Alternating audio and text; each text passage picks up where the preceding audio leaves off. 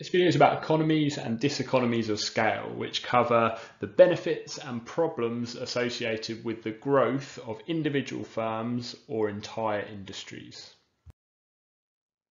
So when scale of production increases, it's a really common phenomenon that average costs, or the cost per unit of output produced, come down.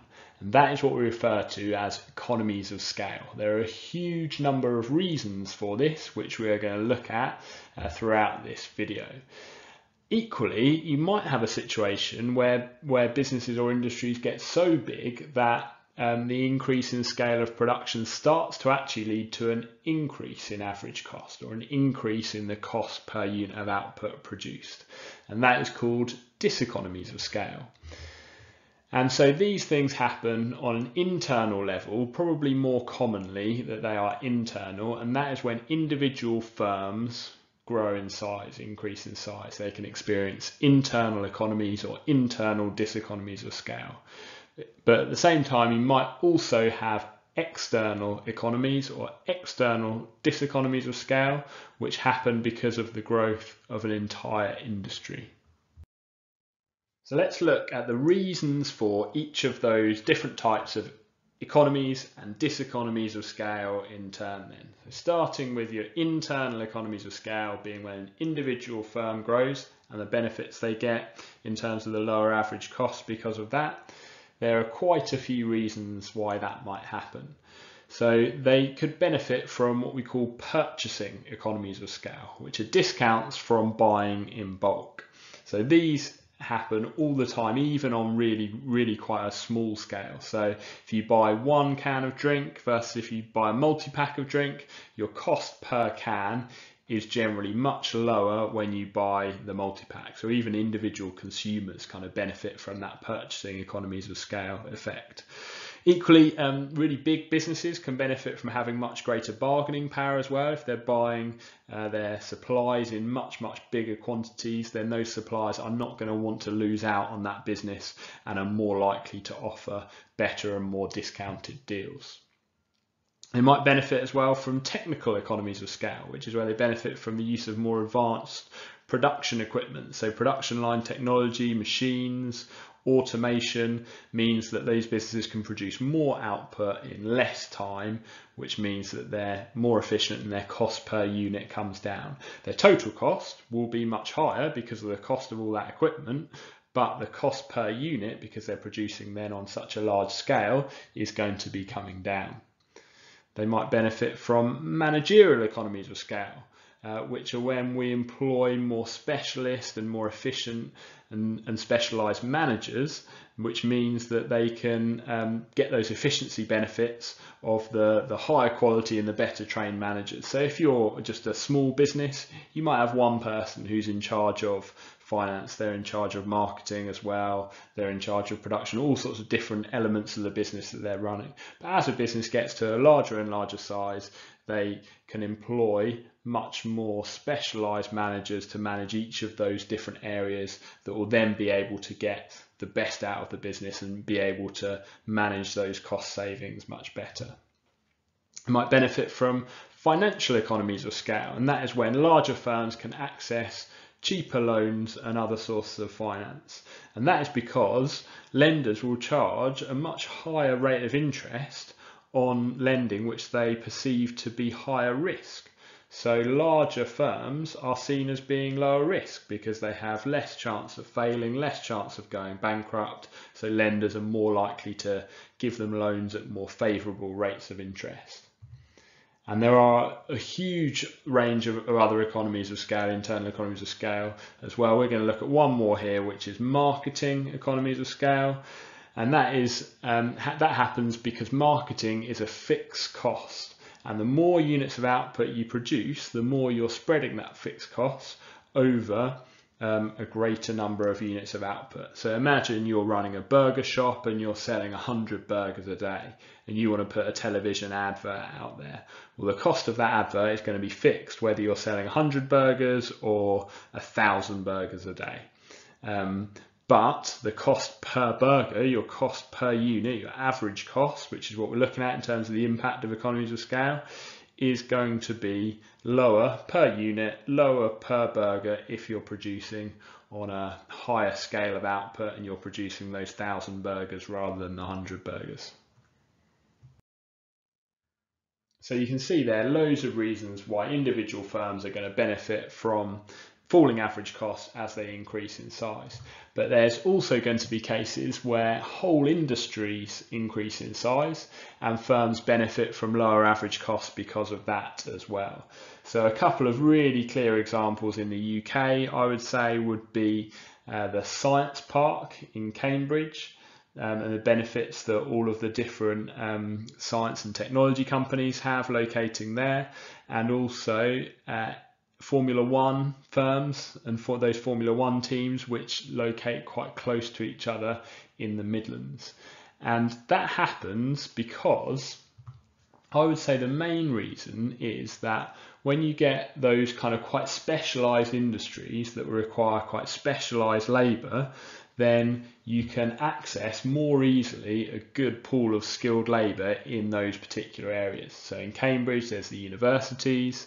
If all of the F1 teams locate in the Midlands, then you're going to have quite a high concentration of engineers who want to live and work there and work for those Formula One teams, so they can benefit from the access to that skilled labour as those industries grow in those particular areas.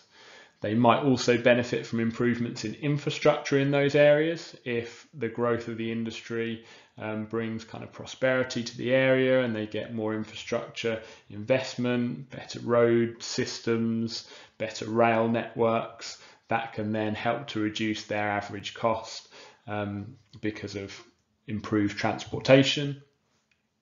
And then they might also find as that industry grows and gets a bit of a reputation for that area, then suppliers might even start to seek out that area and move towards that area as well, which is then going to make it cheaper for them to access those goods from those suppliers as well. Now, it's perhaps a bit more difficult to think of why a firm growing in size might start to find their average cost starting to increase, but that is actually relatively common as well. So our internal diseconomies of scale, when we have those individual firms finding average costs starting to rise as they grow. And that might be because of problems with communicating. So if you've got a small firm, 2 or 3 people, very, very easy to communicate constantly all the time just with face-to-face meetings and conversations. Whereas you start to grow, then it becomes more difficult to keep that communication flow going. Once you get to the size of a big multinational company, then you start to have to introduce travel between even different countries and international flights in order to have face-to-face meetings, which are going to start to increase your cost per unit because of that. You might find it more difficult to coordinate. So if you've got a relatively small business and you've only got one branch, then you can coordinate that quite easily and quite straightforwardly. But how are you going to make sure that your strategy, for example, is consistent once you've got 4, 5, 6 different branches, and you'd have to make sure all of that is coordinated.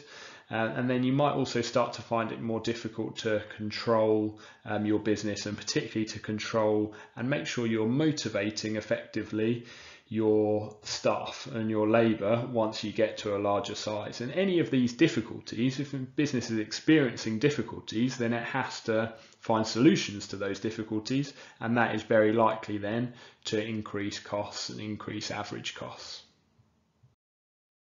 And just like you have external economies of scale, you might equally have external diseconomies of scale as well. So that's when our whole industry grows in size in a particular area, and that means firms then start to find average costs starting to increase because of that. And that might be because you get the growth in the industry, and that causes huge amounts of pollution in the area. It might cause lots of traffic congestion. So if you imagine all those firms in the Science Park in Cambridge, and all of those workers have got to go to work there, so not very efficient having all of the workers sitting in traffic for an hour and a half trying to get to work, which could increase costs for the firm.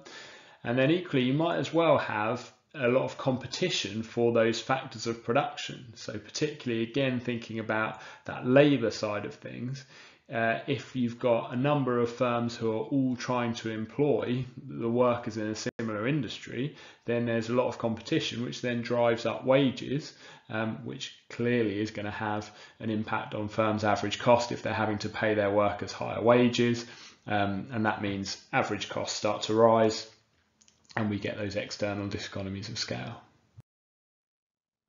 So as we often like to do in economics, we can show this relationship between the average cost and scale of production on a diagram. And so what we'd do there is we would have average costs on our y-axis, and we would have quantity of output on our x-axis.